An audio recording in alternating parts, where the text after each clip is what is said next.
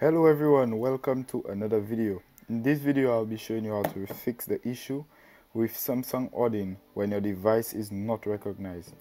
Now this issue may not be experienced by a lot of people, but today, despite that, I'll still be showing because in some of my videos I noticed some comments with some people saying that the devices are not recognized by Odin. So I'll be showing you guys how to fix this today.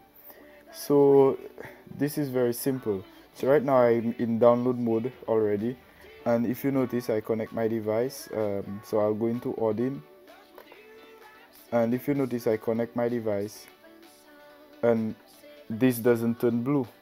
Now for some of you, you may get a message here saying Windows is searching for the driver software for it to install, but some of you may not get that message, but if you get it, it might install it. Now it may not install the driver software, maybe because it didn't find it, or Windows didn't install the updates. So another way of doing that, you can do it manually by downloading the Samsung USB driver for mobile phones, and then you install it, and then afterwards that should fix the issue. Now when you connect the device, this up here should notify you, it should turn blue. So let me show you an image so you can get an understanding. So you can see in this image here, I'm not sure if you can see here that this here is blue, but if you notice in mine compared to mine, you see up here it is not blue. So that means that the device, there is some issue and the device is not connected. So let me show you quickly how to fix that. Just minimize Odin for now, and here's my folder here with Samsung USB drivers. You open the folder and you allow whatever prompts you get on screen, and then you install the Samsung USB driver.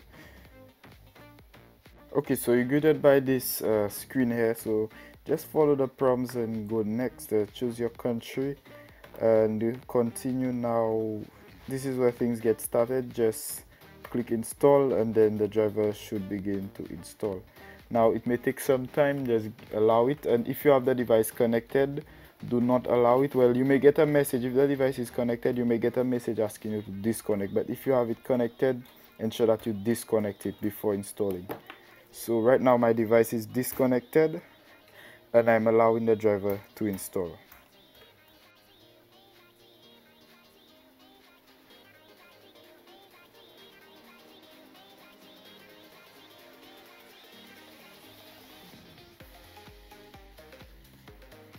Okay, now it's finished, and now we are ready. Just click finish, close the folder, and now go back onto Odin. Now you're ready. Just connect the device and you will notice now that you get this message saying that Windows is installing. So now you see that the device is successfully installed over here. If you are unable to see, let me zoom a bit. So you see that the device is installed. So those are the two required drivers in order for Odin to detect the device when it's in download mode. So now you see here that this has turned blue, and now you can go ahead and flash whatever you'd like to flash.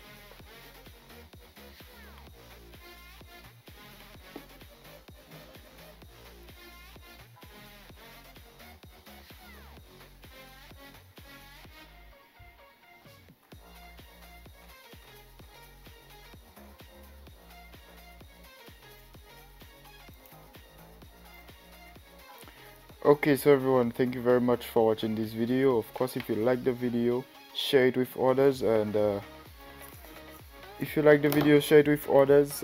Subscribe to my channel, most important of all, to show your support. And if you have any questions, you can comment or visit my website. Of course, I provide the links to the site in the description, so if you would like to visit, you can go ahead. I have a chat feature there, so if for any reason or the other you may experience a problem in any of my videos, you may contact me via this chat feature on my site and I will try to assist you. So once again, thank you very much for watching, and I will see you in another video.